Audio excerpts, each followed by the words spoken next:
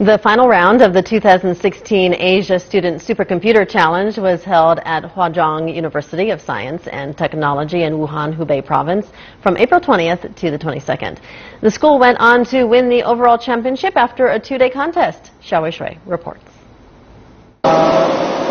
2 tough days of supercomputer challenges from 8 a.m. to 6 p.m. on Wednesday and Thursday.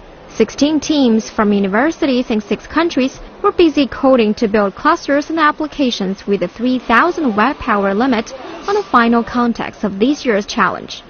They also needed to demonstrate the best performance across a series of benchmarks. One of our computers broke in the middle of the contest. We fixed it and rebooted it, and then we found all of our programming was gone. I think the biggest rivals for us have always been the Tsinghua University. We faced them back in SC 15 in Austin, and they did a pretty good job over there. So they've always been like our biggest rival here. The event is one of the world's top 3 supercomputer contests, on a par with the USSC and Germany ISC. This year's contest started this January and attracted 175 teams of 148 universities from 6 continents. It also provided a platform to connect experts from academic institutes and engineers from enterprises to share updated perspectives. On Friday afternoon, the judging panel announced that Huazhong University of Science and Technology won the overall championship.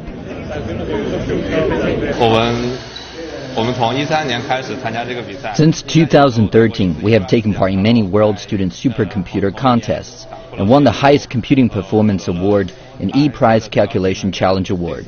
But it's our first time to win the overall championship. We're so excited.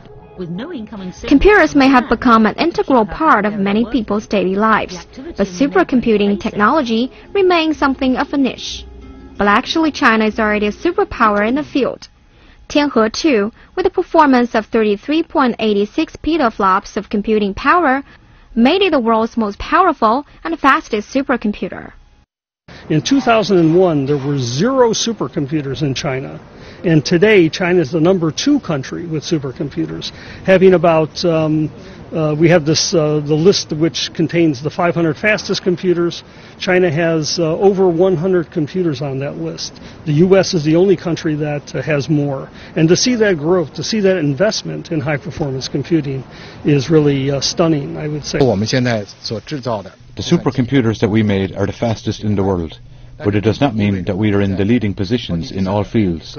We are not on the same level as other global powers in developing supercomputing applications. So we can say we have joined the first echelon of the supercomputers, where the US, Japan and some European countries are, but we still have the responsibility to make it better.